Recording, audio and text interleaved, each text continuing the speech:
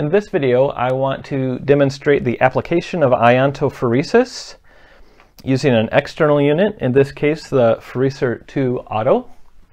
Iontophoresis is used to deliver a medication through the epidermis. The medication must have an electrical charge, that is, it must be an ion. And iontophoresis then uses direct current. So the black lead wire is the cathode or the negative electrode, and the red lead wire is the anode or the positive electrode. And depending on the charge of your medication, you're going to put the medication and attach it to the electrode, or put it on the electrode that is attached to the lead wire that has the same electrical charge as the medication does, so that the electrode then will repel it, push it through the skin. The other electrode, placed somewhere else, will draw it into the body. So that's how this works. Just going to use some Iontophoresis electrodes here. You'll see they're always labeled with how much medication you can put on them. In this case, it's 2.5 cubic centimeters, or 2.5 milliliters. I'm going to open this up. Okay, and in this case it comes with a medication electrode that has a little sponge to put the medication on. It has your inactive or dispersive electrode, which is displaced somewhere else on the body to complete the circuit. And then we have an alcohol wipe or two. You would definitely want to clean the skin with an alcohol wipe before you apply your iontophoresis. In this case, I'm going to pretend that my client has Dequervain's disease.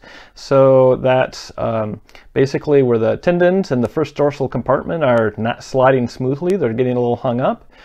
You can find that first dorsal compartment pretty easily because it's right about where the radial styloid is. So I'm just going to clean that with my alcohol wipe. And then for my dispersive or inactive electrode, I'm just going to put that somewhere else. In this case, more proximal is easy. So I'm going to put it up there. So these just clip on to the electrode. You have to make sure you get it on right. If you put it on upside down, it will not connect and won't conduct. So make sure you get it on the right way. And I'm just going to take my dispersive one and put that somewhere more proximal. Okay, and then for my medication electrode, so the first thing I have to do is apply the medication. For the purpose of this video, I'm just using saline, and I'm pretending that it has a negative charge. But anyway, I'm just using saline to put some on the sponge there, the medication sponge, and just kind of work it in there a little bit so that it all gets on there. You want to make sure you have enough so that you don't have any dry spots, but you also want to make sure you don't have too much, because if you have too much, it'll lose all over and your electrode won't stick the way you want it to. So I'm going to take my medication electrode then, and I'm going to apply that over my target tissue. The medication electrode has to be directly over the target tissue. This doesn't want to come off very well. Medication has to be directly over the target tissue, or it won't hit the target. It does not disperse that much.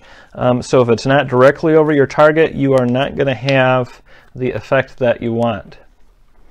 So again, I'm going right here over that radial styloid so I can hit the first dorsal compartment. And I'm just going to put that right on there and then apply it, seal it up nice, and that's where we want to be. And again, I'm pretending that this is a medication with a negative charge, so I'm going to apply the black electrode to my medication. Now that our electrodes are hooked up, I'm going to show you how to set the parameters on the machine. Every machine is a little different, but they all have basically the same settings. On this one, you turn it on by turning this left knob clockwise, and it will do its system check. And then it will ask you to set the dose. Now initially the dose is set at 40 milliamp minutes. On this machine you can set the dose anywhere from 0 all the way up to 80 milliamp minutes. And a higher dose means more medication has gone in, and it also makes the treatment, of course, take longer. Then it asks you to set the current. In terms of milliamps, how high do you want the current to be? This machine will adjust the voltage to maintain whatever current you set. So to set the current, you turn this right knob. I'm going to turn it clockwise. I usually start fairly low. I'm just going to start at 1 milliamp. You can set it anywhere from 0 to 4 milliamps. Then once you have those set the way you want them, you just turn this left knob clockwise again to start it. Now that we've done that, it's asking us to wait, and now you can see that it's slowly ramping up the current up to 1 milliamp. As it's doing that, you'll see the time remaining is counting down, and then over here, the dose delivered is counting up. So now we're at 1 milliamp, and typically I would just leave it there for a little bit, especially with a new client. How does that feel to you? I don't feel anything. Okay, so initially you were saying that you felt something and it was pretty uncomfortable, and now you don't feel anything. And that's pretty typical. While it's ramping up, it tends to be a little more uncomfortable. Now she doesn't feel anything at all. We could leave it here and just let it run. The disadvantage of letting it run this low is that it's going to take us about 80 minutes. So typically I'm going to increase my current a little bit. I typically don't go higher than 2 milliamps though. Some therapists will crank it all the way up to 4 milliamps just to get it done, but I typically don't do that because it's harder on their skin. Remember, we're using direct current here, which means that we will have pH changes under the electrodes. Alkaline response under one electrode and an acidic response under the other electrode, which basically means you're going to get blisters, and I try to minimize that by keeping the current a little lower. But right now we're still at 1, and we can probably turn that up to, say, 2, and now you'll see it's gradually ramping up again up to 2. How does that feel? I feel a little tingling. Okay, so a little tingling with my client. How does it feel now? Same. Okay, same. So a little tingling. Tolerable? Yeah.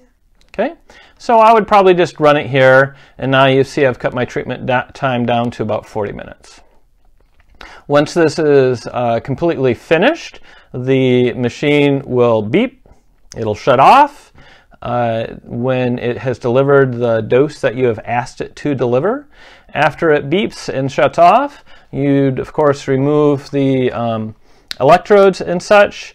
I'd have my client just wash with soap and water to get whatever medication is off the surface of her skin, and then we would be done.